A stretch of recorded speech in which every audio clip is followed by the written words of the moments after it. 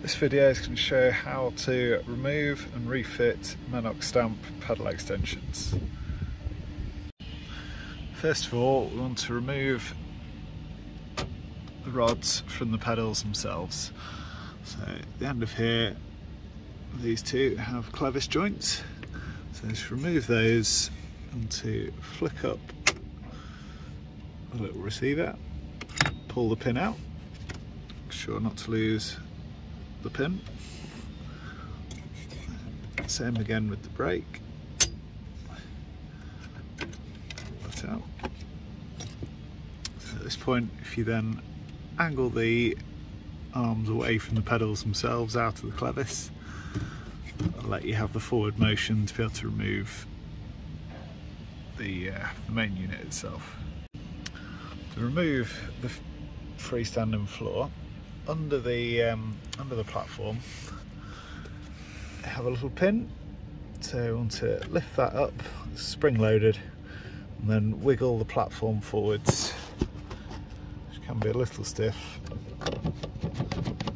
until the platform is removed. The base can then be removed from the vehicle, leaving the mounting plate fixed to the vehicle itself. Refitting of the Menox pedals, very simple. So we're looking to align this fork into this slot here on the pedal base itself. So in order to fit this, see where the unit's pushed into the carpet, you will have to push down on the unit itself to be able to slide that fork into the gap as shown.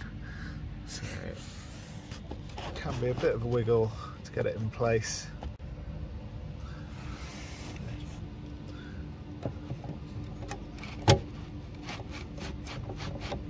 Again, wiggling it as it comes back on. You can see there's a hole in this base. We need to lift the pin up as that comes over that hole, ensure it can slide far enough back. So once the pin should be loosely above that hole, you can let go and then slide it until that pin's locked in place. Having that pin locked in place is critical. That stops the whole unit sliding forward. So make sure the unit's on, kind of tight up to there, and that pin has dropped down. Reattaching the pedals themselves is done so by lining up the clevises onto the brackets on both the accelerator and the brake.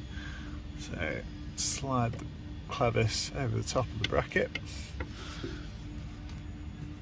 and then insert the pin. So that will slide through and then click it down to lock it on in place.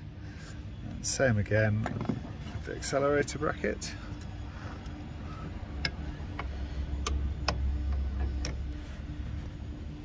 Again, there are two different size pins for these, so the smaller of the two is for the accelerator and the wider one for the brake.